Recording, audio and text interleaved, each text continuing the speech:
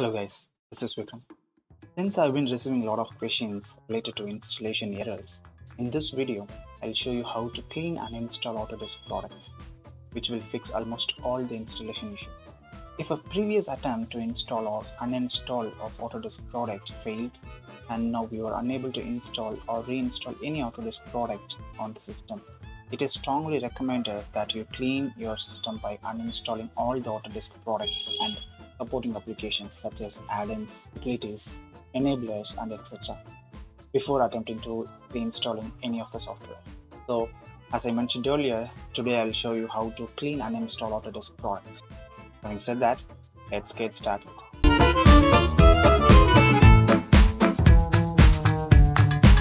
I will show you the process by uninstalling Autodesk 2020, which is installed in my system. So step 1, first open the control panel, go to uninstall a program or add or remove programs. This is very important.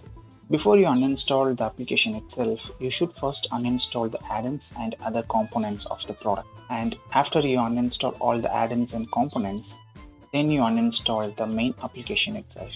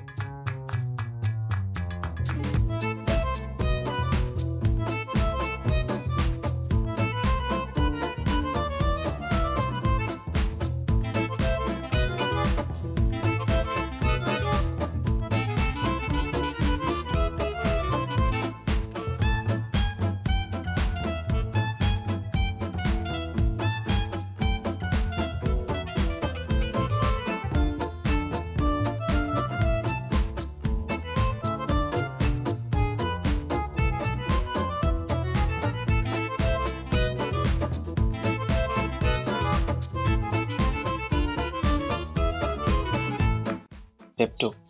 Delete remaining Autodesk product files and folders. In Windows Explorer, locate and delete the installation folder for each Autodesk product.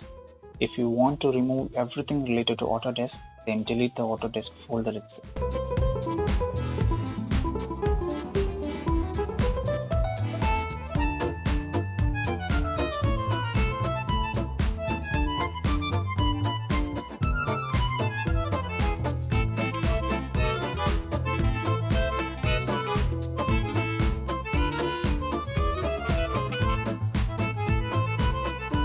Step 3. Delete remaining Autodesk products entries from the Windows registry. Go to Windows Start menu, then type Run. In the Run dialog, enter Reg Edit in the Open Edit field and click OK. In the Registry Editor, locate and delete the following subkeys. Again, if you want to remove everything related to Autodesk, then delete the Autodesk folder itself.